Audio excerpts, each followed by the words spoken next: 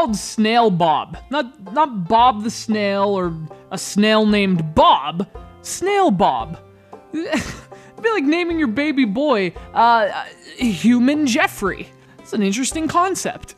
Now, this is not Human Jeffrey, which is disappointing, but fortunately, this game is pretty cool nonetheless. Snail Bob is an interesting little puzzle game based on your basic concept of, get the mollusk to the tube. You know, who hasn't done that?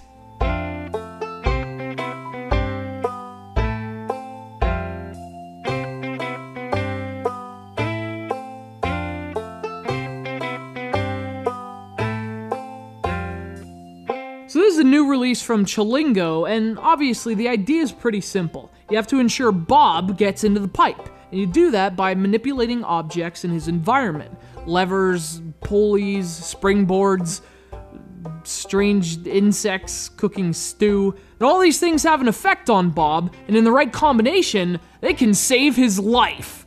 I really like these kind of puzzle games, you know, the ones with these elaborate mechanical contraptions. It's kind of like Mousetrap and Lemmings, only with less mammals and more bugs, lower life forms. They're lucky a can of Raid isn't some unlockable weapon. Hey, bugs, the hairiest life forms are the scariest life forms.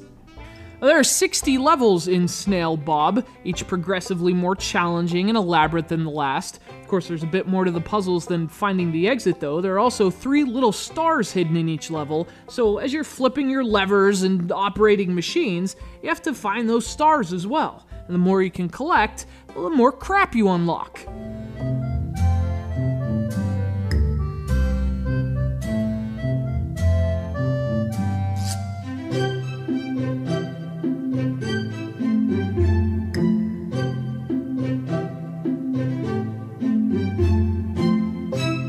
Now, there's not much personality in a snail, at least of all one called Bob. Snail Bob, I'm sorry, but I guess that's the point. I mean, Bob can't do this on his own, and thankfully, giving a helping hand is a lot of fun. I mean, he doesn't have any hands of his own. It's Snail Bob, a fun puzzler with a slimy protagonist.